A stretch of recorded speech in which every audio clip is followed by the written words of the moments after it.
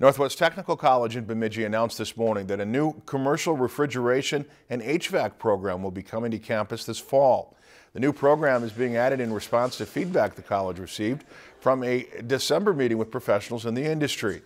In the meeting, they said the industry is expected to grow significantly in the next few years, and skilled workers will be needed to fill those jobs.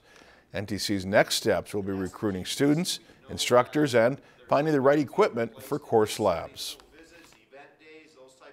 Students will spend about 60% of their time in lecture classes and 40% in labs getting their skills. So that lab time is really essential to have the technology that's out there right now. And so we're in the process of identifying the equipment that we need to have in those labs so students are up to speed and have an idea of how those different controllers, those chiller rack systems, the refrigeration units, how all those work and how they can make sure that they develop the skills that business and industry are looking for.